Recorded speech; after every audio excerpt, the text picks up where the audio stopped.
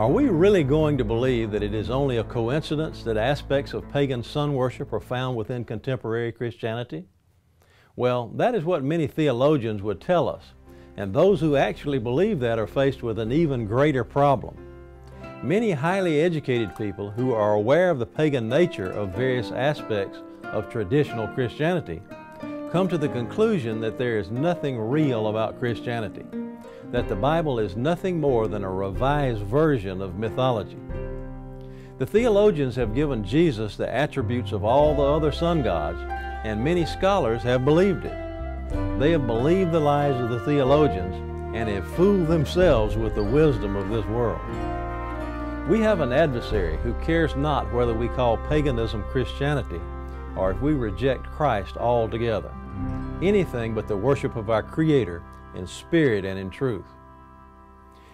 In 2 Corinthians, the Apostle Paul cautions believers, stating, "I am jealous over you with a godly jealousy, for I have espoused you to one husband, that I may present you as a chaste virgin to Christ.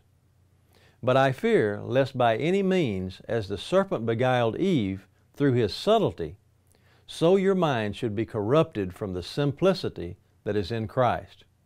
For if he that cometh preacheth another Jesus whom we have not preached, or if ye receive another Spirit which ye have not received, or another gospel which ye have not accepted, ye might well bear with him."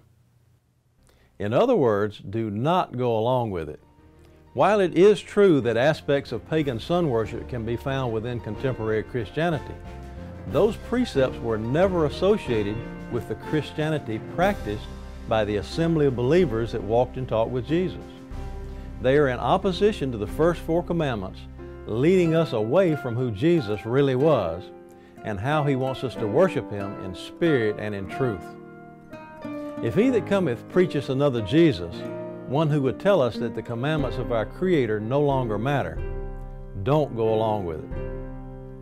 Earnestly contending for the faith once delivered to the saints, I'm Richard Reeves with Just the Facts.